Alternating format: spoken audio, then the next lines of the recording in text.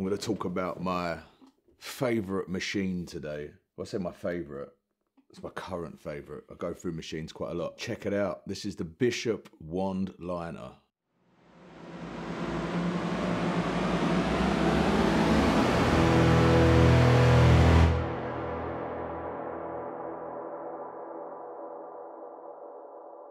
So it all began.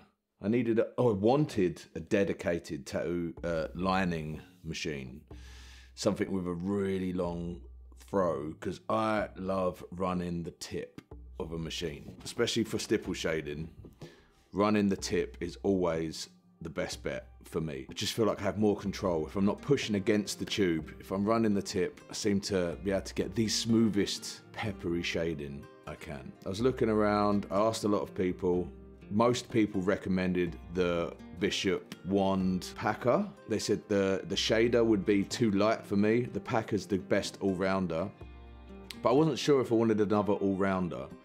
So before I had the BISHOP wand liner, I had the FK Irons Zion, which, don't get me wrong, was an amazing machine. It's great. But even with the minimal amount of adjustments you can make to it, so the give was literally the only adjustments you can make with this machine. It was too much for me. I wanted simplicity, but I also wanted something that I could dedicate as a liner.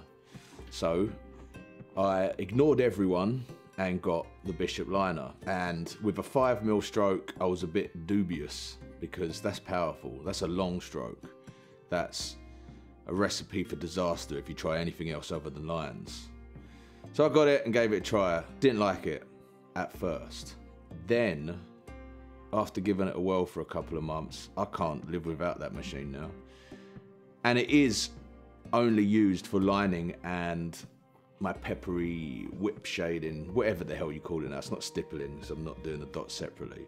But my shading on anything small, I still use mags on the larger stuff. I still use my Cheyenne Hawk for that.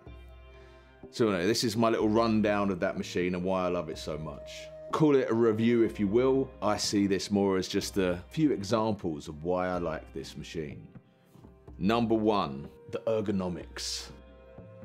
It's an elongated pill shape. And you know what? It's great. It's short and stubby. Now I love a stubby grip. Much better for the wrist if it's stubby. I like to wrap it, make it even thicker, so it's like double the thickness by the time I've wrapped it.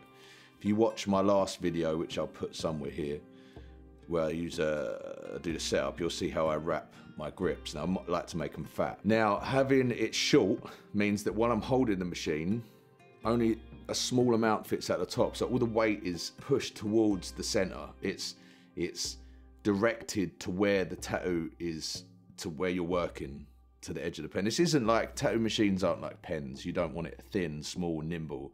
You want it weighted towards the area you're tattooing. It gives you more control. So for that reason, I like it. Now compared to the Zion, which was fatter near the bottom, so it had a lot more weight. The center of weight was more towards the needle. It was longer by, maybe an inch. Maybe not that much. Off the top of my head, it was about an inch. And when you put a battery on the top, or even a thick RCA coming out the back, it really made the weight push down a bit more on the back, which I personally don't like. I've got tiny little hands. Well, they're not tiny, but you know, I haven't got massive hands, so I want a machine where the weight sits more towards where my fingers are holding the needle, not at the back here. I want the weight here. So yeah, nice and short and stubby, perfect. Number two, the throw. 5mm. There's some cons to this.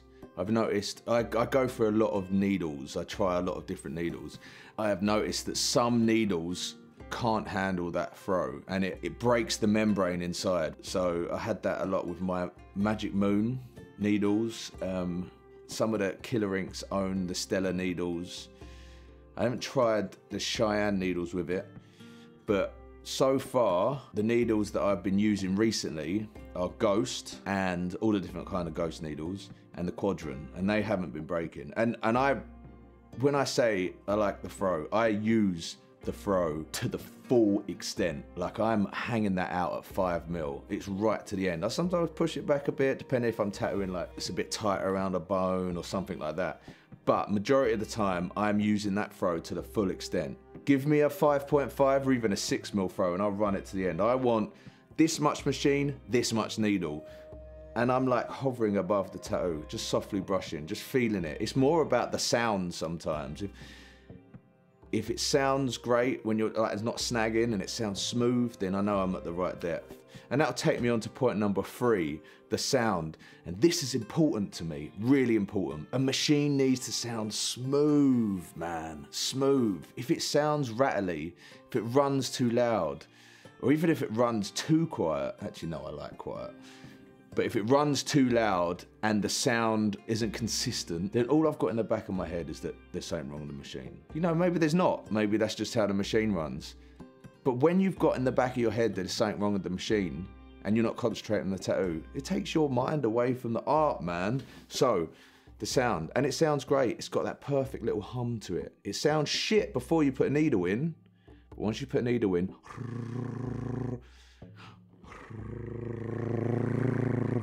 really got that hum to it.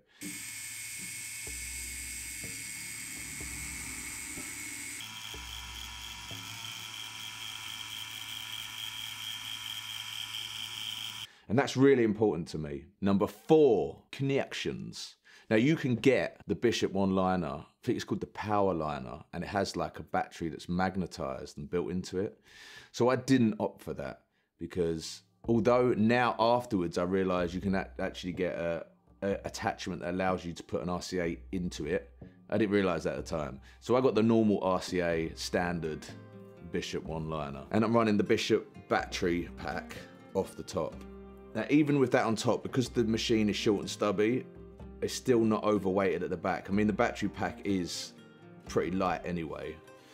So overall, it feels nice on the hand. And other than that, you can't say much about the connections. They're solid, they don't wiggle around. It's not like the Zion had this like cusp that went around the side, around it, which I get, kind of makes it more stable for your RCA, so you're not knocking it around. But it doesn't really help when you've got battery packs or leads that have a weird connection end, because then you can't really fit it on. In conclusion, I'm very happy with this purchase.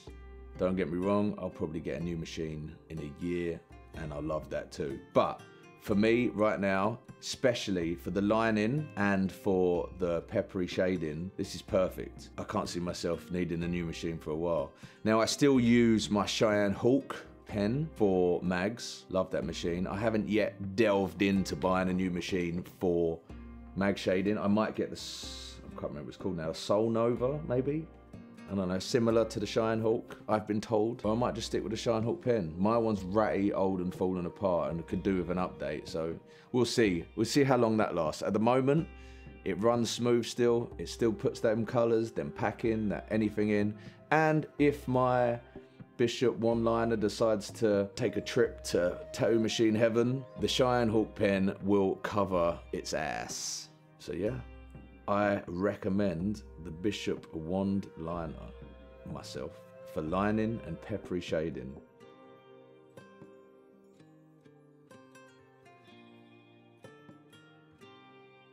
So I hope that was helpful for everyone.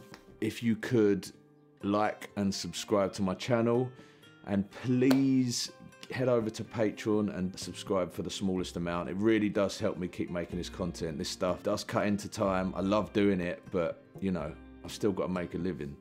So finding time to make these is quite hard and long. Thank you everyone, and I love you. Mwah.